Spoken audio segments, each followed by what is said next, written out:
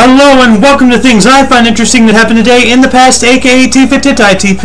This show is all about the historical events of the past, both recognized by actual historians and ones I personally find interesting enough to talk about. My information, as you may or may not know, comes from the smart device application on this day, the icon of which can be seen as cutoff prevention at the beginning and end of this video. Anyway, on with the show! Today is Tuesday, aka Tuesday, December 29th, 2015. In 2006, the UK settled its Anglo-American loan, post-World War II loan debt. In 2003, the last known speaker of Akala Sami died, rendering the language extinct. In 1998, leaders of the Khmer Rouge apologized for the 1970s genocide in Cambodia that claimed over 1 million lives. In 1997, Hong Kong began to kill off all the nation's 1.25 million chickens to stop the spread of a potentially deadly influenza strain.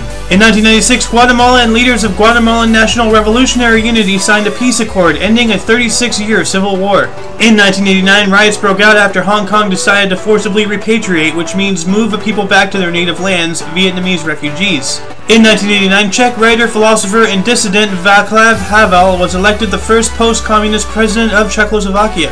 In 1959, physicist Richard Feynman gave a speech entitled, quote, "There's plenty of room at the bottom," end quote, which was regarded as the birth of nanotechnology. In 1949, KC2XAK of Bridgeport, Connecticut became the first ultra-high-frequency, aka UHF, television station to operate a daily schedule. In 1937, the Irish Free State was replaced by a new state called Ireland with the adoption of a new constitution. In 1930, Sir Muhammad Iqbal's presidential address in Allahabad introduced a two-nation theory and outlined a vision for the creation of Pakistan. In 1911, Mongolia gained independence from the Qing dynasty, enthroning 9th Jebstababa as Khan of Mongolia. In 1860, the launch of the HMS Warrior with their combination of screw propeller, iron hull, and iron armor rendered all previous warships obsolete. In 1851, the first U.S. YMCA opened in Boston, Massachusetts. In 1845, in accordance with international boundary delimitation, the United States annexed the Republic of Texas, following the Manifest Destiny Doctrine. The Republic of Texas, which had been independent since the Texas Revolution in 1836, was then admitted as the 28th U.S. state.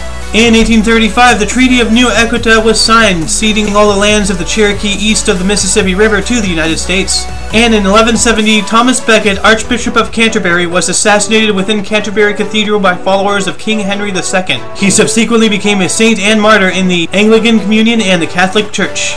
Births: Cation the Dirty Nui in 1995, Left Brain 1989, Ted Danson 1947, Andrew Johnson 1808, Charles Goodyear 1800. And that concludes Tifitht Itp for your dose of passive events daily. I am AO, that's Alhamar, and you are you. Toodles!